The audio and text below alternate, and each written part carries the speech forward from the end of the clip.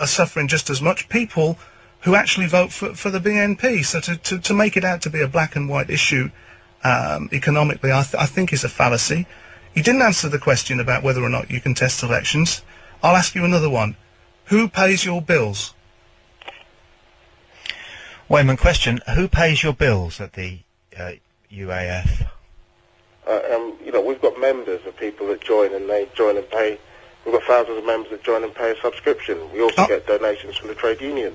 Are you funded by the government? Is it taxpayers' money that runs your organisation, that exists solely to subvert the democratic process and, as you've alluded to, coerces with not only the Labour Party, the Liberal Democrats and the Conservatives, merely to bring down the BNP? Is that a taxpayer-funded organisation? Weyman, are you getting money from the government in any way, shape or form? No, we don't get any money from the government or anything like that. We get money from Holocaust survivors, family, people that were murdered, which the BNP denies. We get money from people that have faced racist attacks, which have been organised by the BNP. We get money from people that are concerned... Again, I just have to step in and say that those are entirely your allegations, Weyman. They're not allegations. Well, yes, the allegations that... The leader of the BNP is a convicted Holocaust denier. Sorry, actually, that's not true, Weyman, because there's no such offence of Holocaust denial in this country. So how can he be convicted criminal, isn't he? Well, that's not what you said. Are you denying that he's not got a conviction? He has got he's got a conviction for... It's a free speech. It's a thought crime. He's got a conviction for racial incitement. Well, right? If you want to go... This is part of the lies of the fascists. I mean, they just refuse to accept, right, that is the case. And whenever their members, one of their members was a dentist, was caught with huge hauls of explosives. Suddenly, he's not a good member, he's just a court member. Let's be very clear about this. The biggest thing about the problem with the fascists is they tell lies. I mean, Nick Griffin has a conviction. Does Jerry Gable, one of your close associates at Searchlight, does he have a criminal conviction? And if he did, would you share the kind of opinions that you just said about ourselves? Question there, you did hear it, Weyman, so here it is now, me repeating it, so you're not talking to Simon Darby, but me. Right. Okay. You asked me that. I have to ask you the question that Simon just asked you. There's a gentleman at Search... Gable has a lifelong tradition of standing up against fascism, and you know... Does he have a criminal conviction? There's lots of people with different types of convictions who I've worked with. I'm not saying there's any kind of problem. What I am saying about that is there's a difference between a political leader. There's no political leader in this country that has a conviction for incitement to racial hatred. There isn't one. The only leader of any fascist or racist organisation is the BNP. And we have to be very clear about that, and that's something they don't put inside their documents. Well, let me just tell you about that criminal conviction, because most people in this country would be astonished and very angry that you can actually get a criminal conviction for what Nick actually did. He published a magazine in which one of the things he was convicted for was an illustration of some Viking ships sailing out to sea, and it had a woman looking from the coast. That was interpreted as a message that we wanted to send everybody back in a boat. Now, I don't mind you talking about that kind of criminal conviction, because most people on hearing the truth would be absolutely amazed that in this country, the so-called cradle of democracy and an area of the world where free speech is cherished, somebody could actually face a prison sentence for that. 2 years ago, Nick Griffin was on trial, which most people know, in Leeds. He made some very hard-hitting, but in my view, poignant and truthful comments about fundamentalism. He faced 7 years in prison merely for something that he said. Now, you've accused us of being a fascist organisation. Do you agree with those kind of measures of locking people up in prison if they say the wrong thing? Overreaction by the judiciary and the establishment, Weyman, your comments? He wasn't convicted for that. He was convicted for saying that a few people were turned into lampshades and whatever. No, he wasn't. But he said it was the biggest hoax in history. That's what he was convicted again, lies.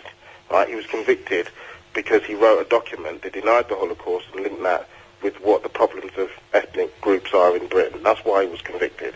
You can look up the case yourself if you know, just to prove that these people tell lies. I was there, Weyman. Tell me. Why I believe that you know, everybody's in favour of freedom of speech. That's what we want to defend. But you have to live in a society where you're allowed to do that. And unfortunately, the BNP have a long tradition, and the National Front, and fascist organisations, and the BUF, of suppressing people's democratic rights. Because after all, that's what Hitler did. He said, elect me. When he came to power, he stopped everybody's democratic rights. Now, the BNP call the Second World War the Brothers' War, because they think that fundamentally fascism shouldn't have been fought.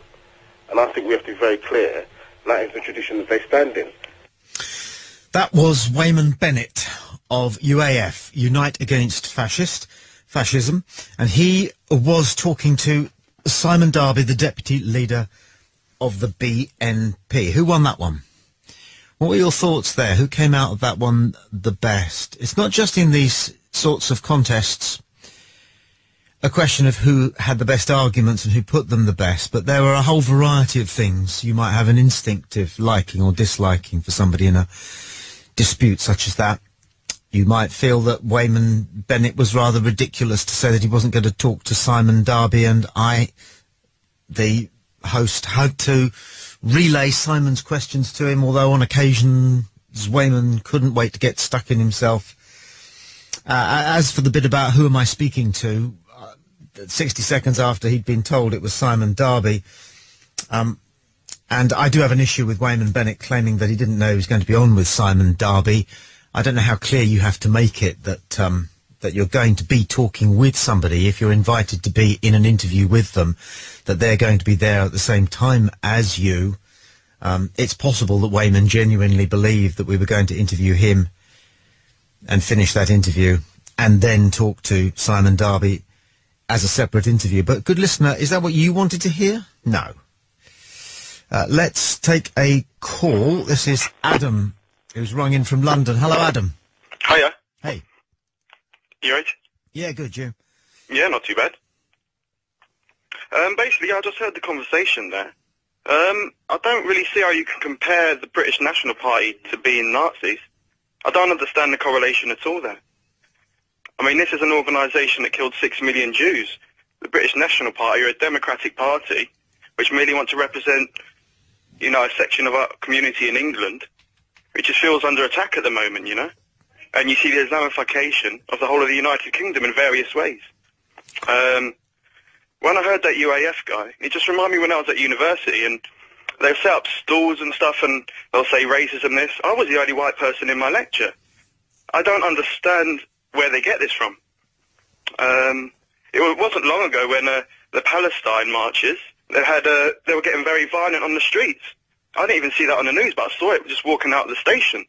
You know, the aggression, the violence. I don't understand. Got to ask, are you a member of the BNP? Pardon? I said, I've got to ask, are you a member of the BNP? Oh, no, I'm not. No. You're a supporter of the BNP? Yeah, I support on a broad variety of their views. I mean, it's basically common sense, really, on so many of their policies now.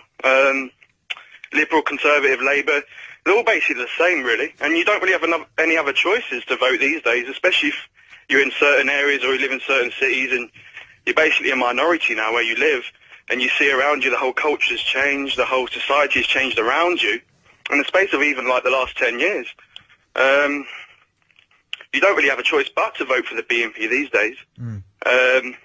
It's just simply that, you know, it's not racist, it's not anger, it's just looking around you, seeing what sections of society are being aggressive, are imposing their culture onto you, and you just really don't have a choice but to vote for a party such as the BNP, if that's something that's quite important to you. Whereabouts in London are you? I live in Vauxhall. Okay. A very multicultural area. Yeah. And having finished university, have you got yourself a job yet? No, I haven't. I'm still looking for work, unfortunately. I mean, I don't answer the credit crunch or what have you. I've applied for so many things now, but that's another issue. But, you know, like I say, my experience at university, being basically the minority there and basically the minority where I live now, you know, it's just common sense, really. You just see around you, you see the violence on the streets with regards to crime. Okay. Yeah. Well, I'm grateful for your call, Adam in London. Thanks for that. Talk to you again sometime. All right. Cheers. Bye. Bye-bye.